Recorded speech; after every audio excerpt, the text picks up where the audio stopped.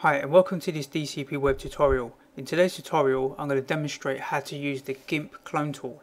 So I'm going to open up GIMP software. You can download this software, just do a search for GIMP or Graphic Image Manipulation Program. Download the software. I'm just going to drag and drop this picture in here. So I've got this picture in here, and what I want to do is remove this guy from the picture, this one on the left, and leave the one on the right. And I'm going to use the stamp tool here, or the clone tool.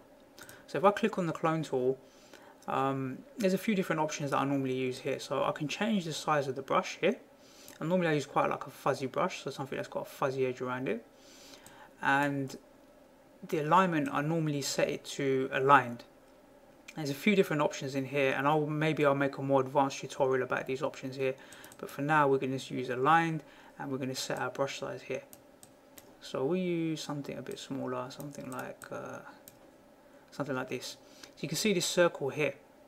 Now the first thing this tool is asking me to do is control click. Down here it says control click to set a new clone source. So I need to hold down the control key and click somewhere on the image where I want to use it as the source material. Let's call it the source material.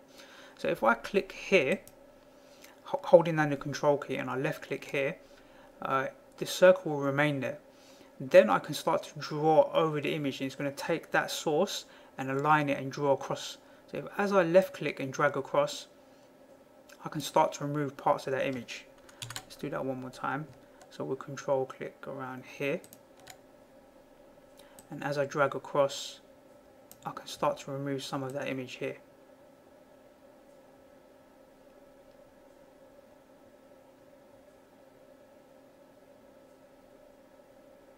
You have to be a bit careful with this.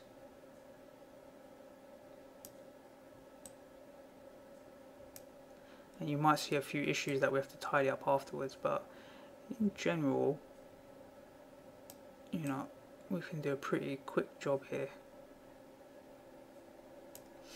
So we've almost managed to remove the whole guy, but there's a bit of an issue with this floor in here. So let's right click here, control key and click, and then we're going to draw across here and try and tidy up this this ground a little bit.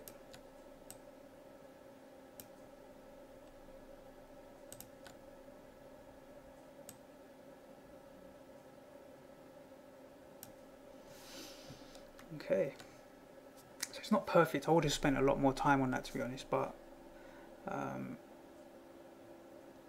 as a quick example,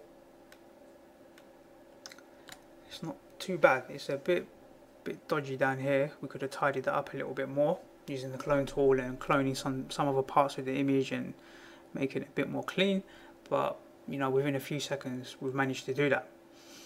So that's how you remove a picture or some object from an image. So let's try one more other image. Let's close this one. Let's give this one a quick go. So we've got this lady sitting here, and we want to remove this blue sign and a little bit of the post, but we want to leave the yellow bit there, right? So let's use the clone tool again. You don't really need to change any of the settings. So we're going to click around here somewhere.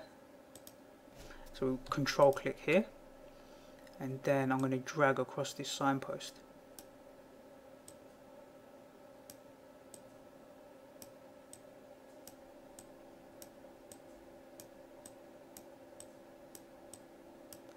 And across this bit here. So that's it, signpost gone. So you can see how the clone tool is quite a good tool to use if you want to remove something from the background, or you don't like certain things there. You can remove them quite quickly. There's also another tool called the heal tool, the healing tool. So I'm going to do a separate tutorial on the healing tool. It works very similar to the clone tool. There's some slight differences there. Normally the healing tool is used to remove like wrinkles from faces and scars or stuff like this. You can use the heal tool to do that. But to remove objects like this, all you're doing is cloning another part of the image and then just drawing over. So I hope you find that tutorial useful, and I look forward to seeing you on the next DCP web tutorial.